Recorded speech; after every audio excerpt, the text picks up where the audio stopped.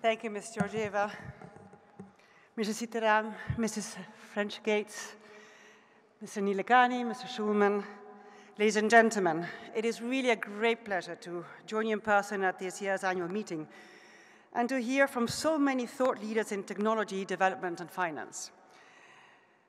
These are challenging times for the world economy, and people living in emerging markets are being hit particularly hard. Yet this seminar highlights a bargaining and a promising approach to make economies work better for everyone, offering vulnerable people a real opportunity to build a better life.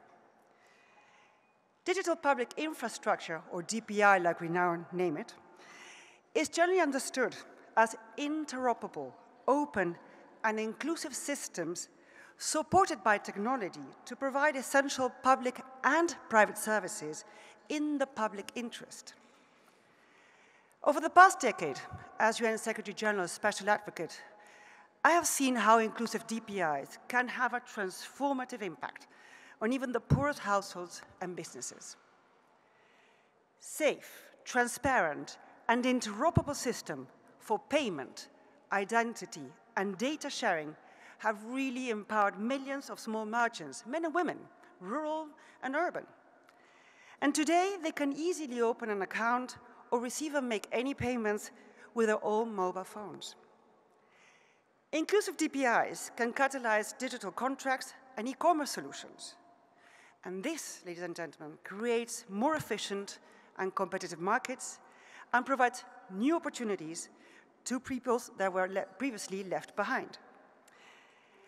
And it is not just in finance. They can also support health, think about education, think about sustainability.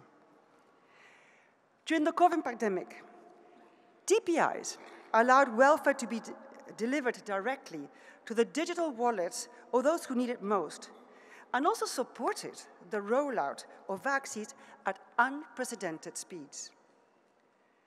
So, what does this look like in practice?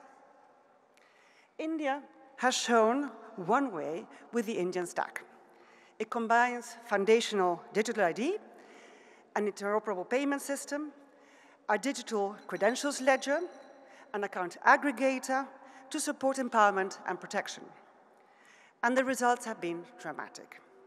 India has achieved over 80% of financial inclusion in just 6 years, compared to the 46 years it would have taken without a DPI approach. So 6 years versus 46 years.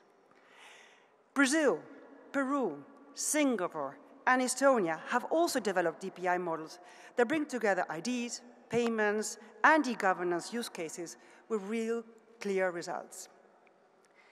Of course, DPIs will vary by country. Different contexts require different designs. But in the most successful cases, we do see some common features. The best DPIs are inclusive, interoperable, and support essential public and private services. They're also safe and trusted and ensure robust data protection. And by the way, the fact that you have DPIs, you have this public name into it, does not mean that the public sector can actually make it. Also, the private sector can do it, but it has a public interest. So please, let us share our experiences and learn from the best examples to spread the benefits even further.